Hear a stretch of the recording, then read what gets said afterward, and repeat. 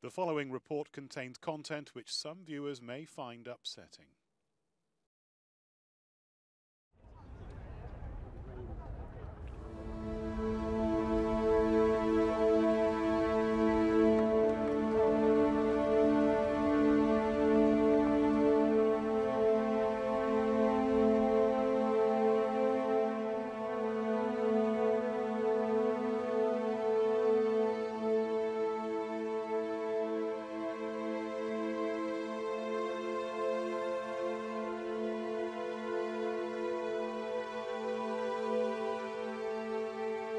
It had been Katie's birthday 3 weeks previous, and I decided it'd be a nice kind of just a little romantic getaway.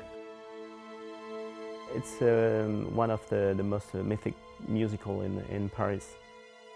We were thinking we would have one of the best nights of our lives.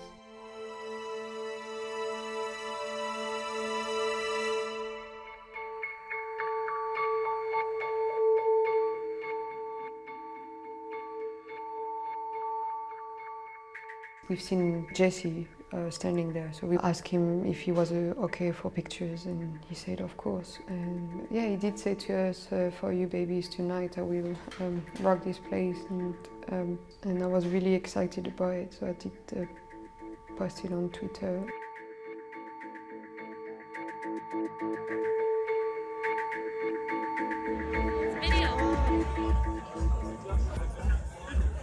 We were thinking it'd probably, to avoid, we'll say, going into the big crowd, it was kind of more fun to maybe to stand back just by the door.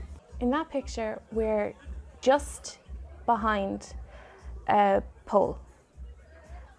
There's a few steps down to the main dance floor, and the bars behind us, and the doors the entrance is directly behind us.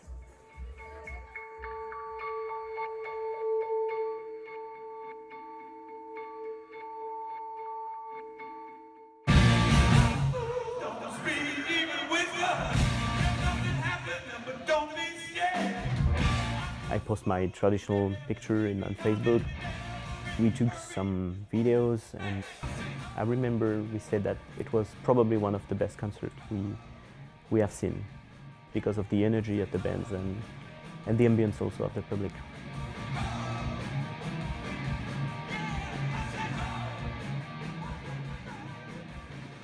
C'est lié au public, des fois quelqu'un qui fume à l'intérieur, quelqu'un qui a bu trop d'alcool, mais rien de relativement méchant. It's one of the most beautiful venues in Paris. I was probably the third or fourth one to get in, and just put myself on the barrier in the middle.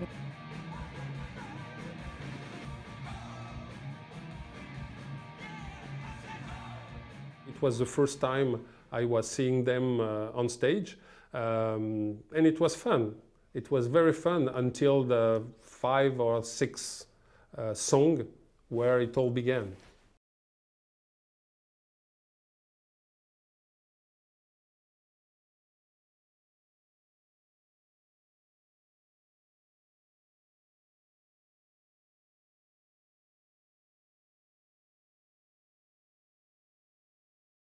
Parce qu'il y avait, on a vu les vitres tomber, éclater.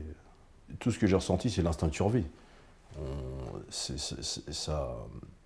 Ça pétait dans tous les sens, c'est-à-dire les vitres ont éclaté, il y a une personne qui était en train de fumer qui est tombée. Et puis c'était une scène de guerre, quoi, dès le départ.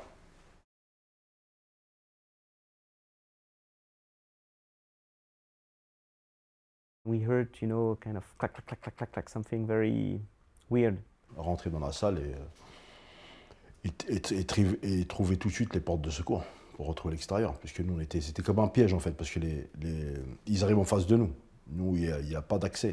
I felt a knock like this, and I felt hot, like a drink spilled on my shoulder. And David was standing behind me, kind of protecting me from getting bashed or moved around in the concert. And I turned to David, and as I said, did somebody spill their drink? There was flashes, sparks, and the noise of, you know, persistent Gunfire. Like gunfire, exactly. That sound wasn't a good sound, but I thought the only way to know is look up and look at the guys on stage. And I saw them looking up all towards the entrance, and their mouths just dropped, and I could see fear, and I knew there was death behind on their faces. That look that they had.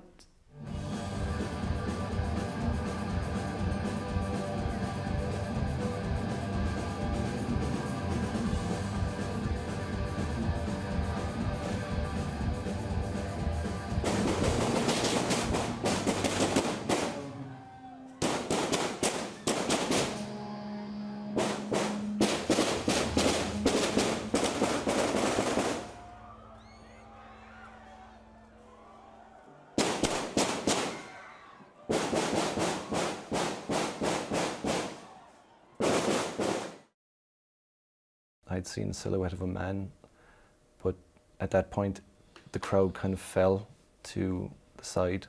People were dropping that had been hit at this stage. There was a couple just in front of me, and the man definitely dropped, and I believe that maybe what I thought was the drink spilling was his blood hitting me. I don't know.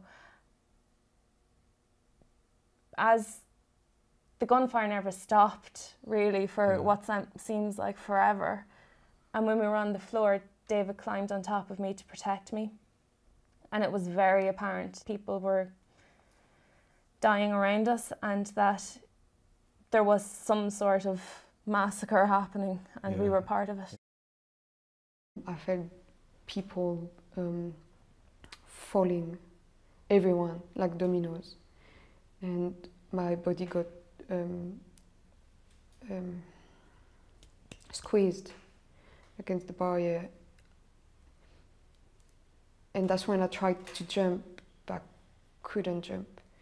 And I realized that my right leg was stuck, and I knew that's because of the people falling, and I tried once. I was just bouncing on that barrier, and I kept thinking, the next one is for you. My body was ready to take a shot at any time. It was the noise, the moaning, and the blood. We dropped to the floor, and the floor was just filled with blood. I couldn't see my friends, it was still really dark. But I knew that they were on the floor, probably underneath people. And then I could see all those people.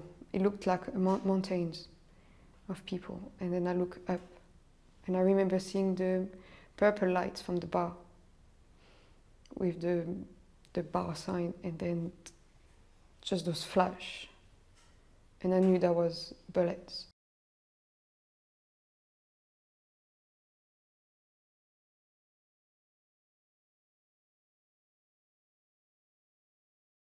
Comme je connais le Bataclan et je ne pouvais pas, la porte était fermée, elle était solide. Et là, dans l'escalier, c'est le moment, malgré ce qui s'est passé à l'extérieur, pour nous, c'est le plus violent. C'est-à-dire que on entendait tout, les escaliers sont serrés, il y a énormément de monde. Donc je réussis à arriver là-haut. Et puis là, le temps il a l'air tellement long, même moi je panique. I knew why my leg was stuck, but was it because people were just scared, or was it because they were dead? This is why when I thought of asking them, can you please help me, I just thought it's selfish. I knew that people were hurt. I could feel people dying. People don't believe in spirit and souls, but no, I remember feeling. Yeah. You could feel people's souls leaving their bodies. Yeah. No, I wished I could stop it the whole time. I kept thinking, what could you do? But there was nothing we could do.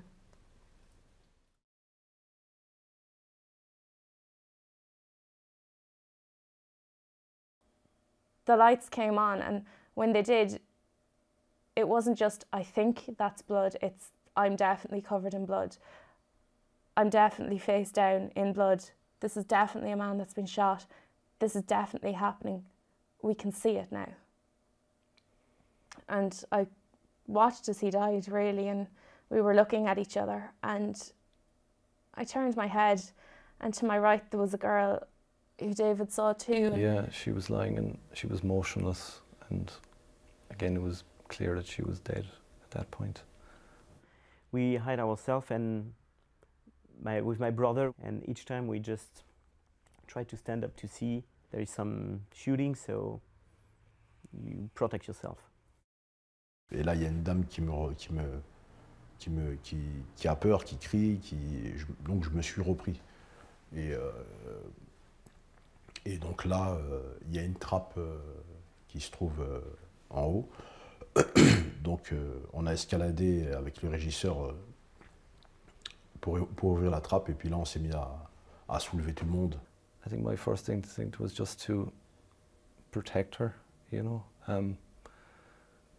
shield her, whatever I could do, because you know when you love someone you want to protect them, and I think that was my initial instinct, was to make sure she's okay, you know,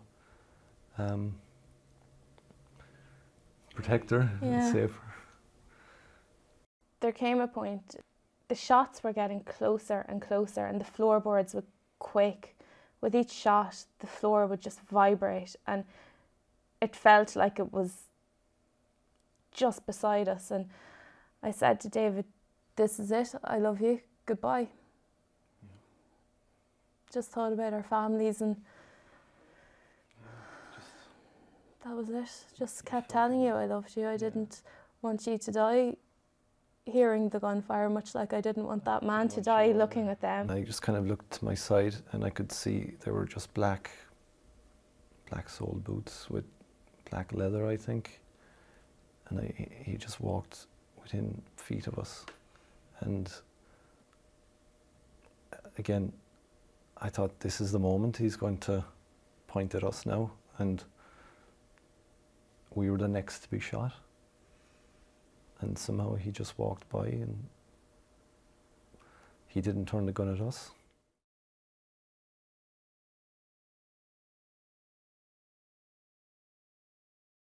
Puis voilà, moi-même j'ai pu après rejoindre le toit, et là je motivais les gens pour que les gens accélèrent. C'était vraiment explosif.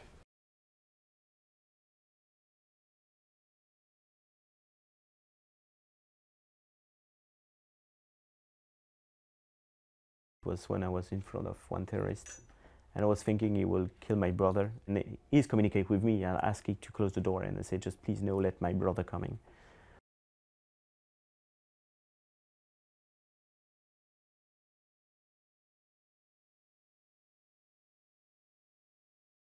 How many people escaped through that hatch? I think about 50, something like that, between 40 and 50. When we arrive on the roof, you have a guy with very safe voice, just asking, come here, trust in me. I think it's a guy from a staff or safety staff. Quand nous on est sortis, ben là il y a un appartement avec une échelle. Et on réussit avec la fenêtre qui est ouverte. Et là, allez, tout le monde.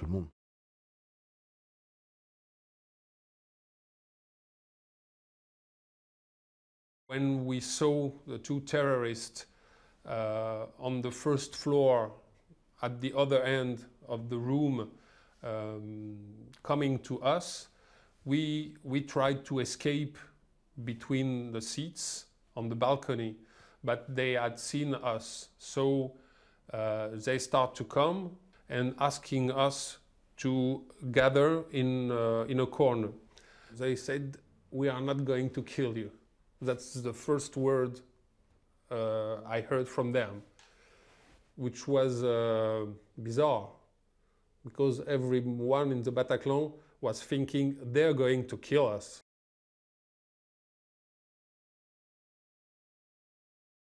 The guys started firing. I don't know if they saw us or if they just managed to reload again. And we both dropped because we knew it wasn't safe. They're firing again.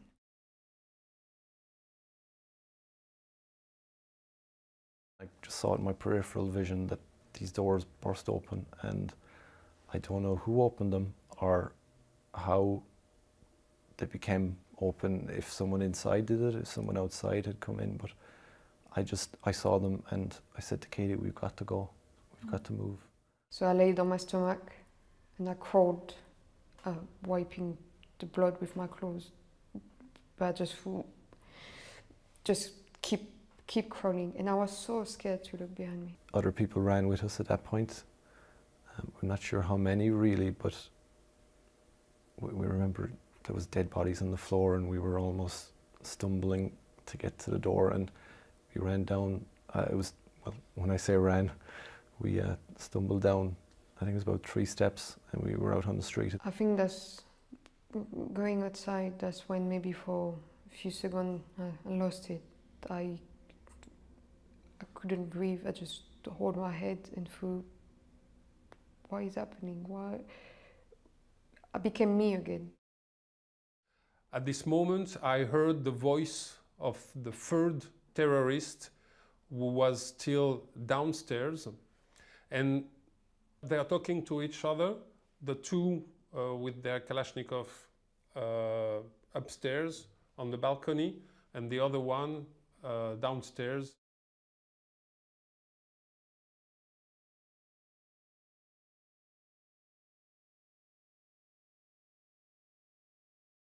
There was a huge explosion in the stage. I think they understood, and that's why they asked us to go with them in the corridor. We were trying to run, and I was looking at David. I was ahead of him, and I was thinking, like, hurry up, come on, you can't. Yeah, this isn't the time to kind of let it all sink in, and look, we have to keep running. And yeah, I think he kind of just said to me, I can't run, I've been shot. yeah.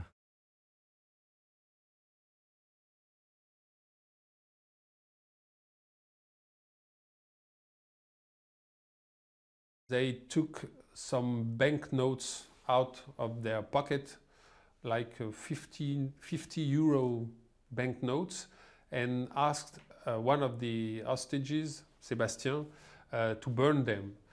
At this point, I can imagine they wanted to show that they had not any interest in life because they were here to die, so they didn't need any banknotes anymore.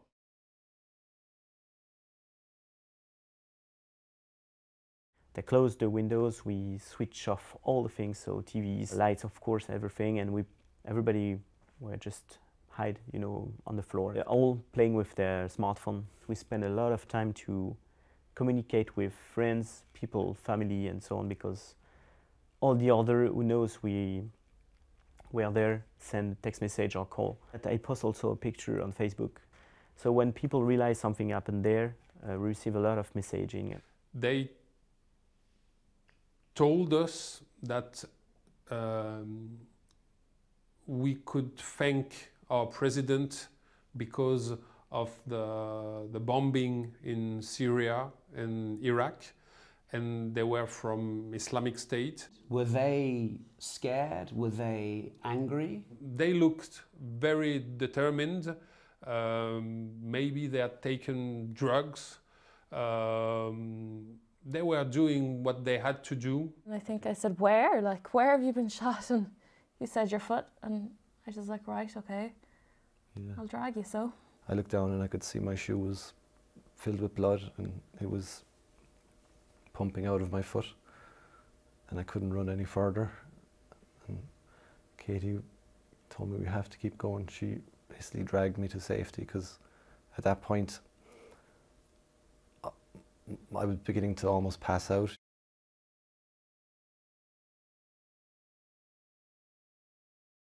They were getting nervous because they wanted the police to stay far from the corridor. There is also silence, big silence.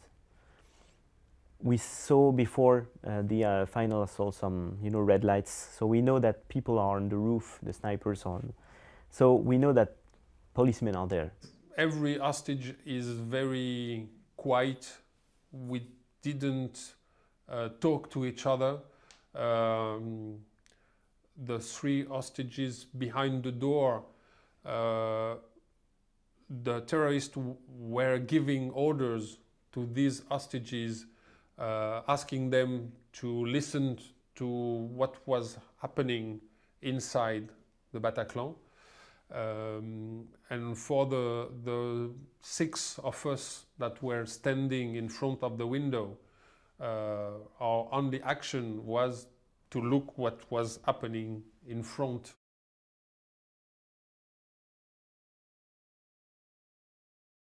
How many people we are, where we are, if we are safe, if there is injuries. They ask for if we see the explosive belt.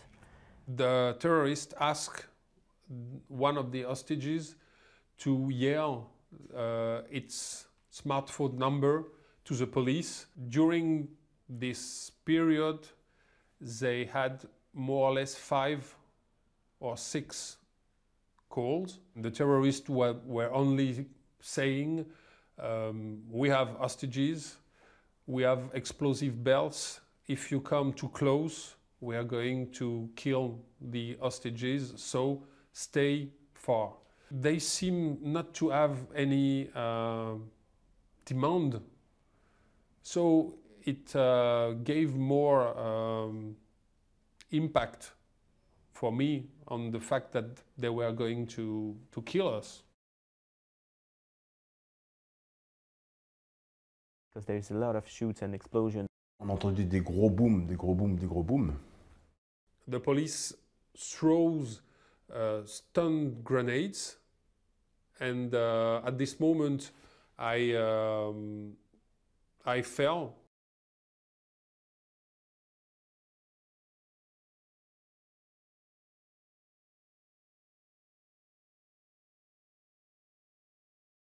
I think I was the last hostage, or maybe one of the last, and I can remember precisely of the image of one of the terrorists shooting.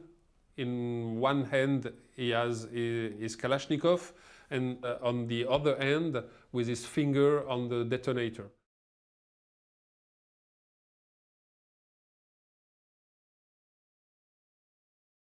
The 2 terrorists are escaping using the stairs, and at this moment the police start shooting.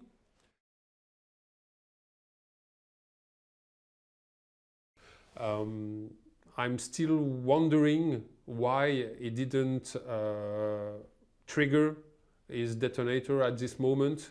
If so, we would have all been killed.